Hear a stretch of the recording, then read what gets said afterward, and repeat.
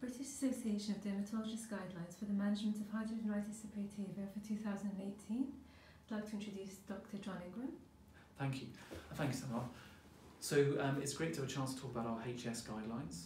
They're intended for primary and secondary care. They cover self-management, medical and surgical interventions, and we're really conscious that they're directed both at primary and secondary care because most HS management occurs in primary care. What makes the BAD guidelines different to others?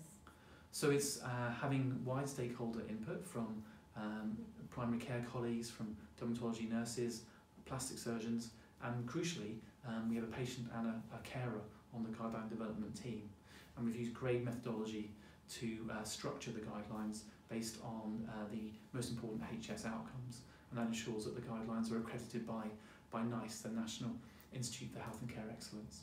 How are the guidelines constructed? So it's a big systematic review which looked at 3,000 trial records.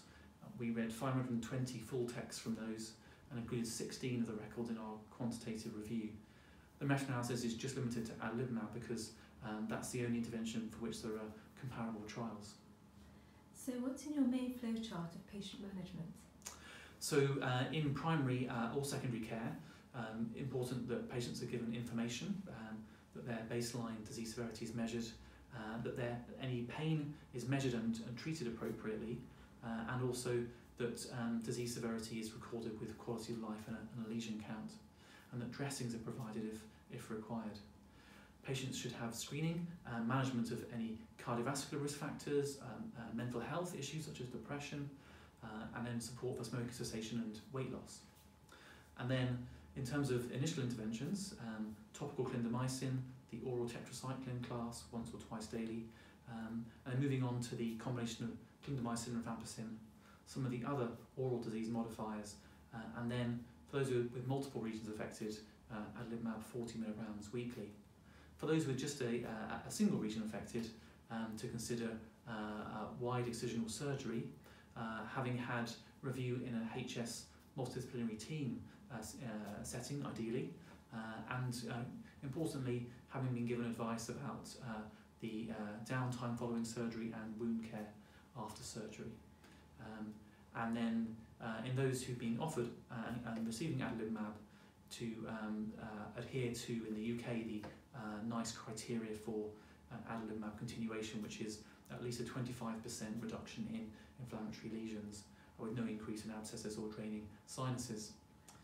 And then self-management is important as well, and so thinking about patients being proactive in receiving support from their GPs for pain relief, wound dressings, for mental health support, and weight and management and smoking cessation. So yeah, there's no evidence we found for particular special diets. We would suggest a healthy, balanced diet. What about audit criteria? So really that's looking at whether patients have received a patient information leaflet, they've had support for smoking cessation and weight loss, they've had their other risk factors screened, and there's been good documentation of baseline disease severity, discussions about downtime and wound care after surgery, and adherence to NICE audit criteria for adalimumab.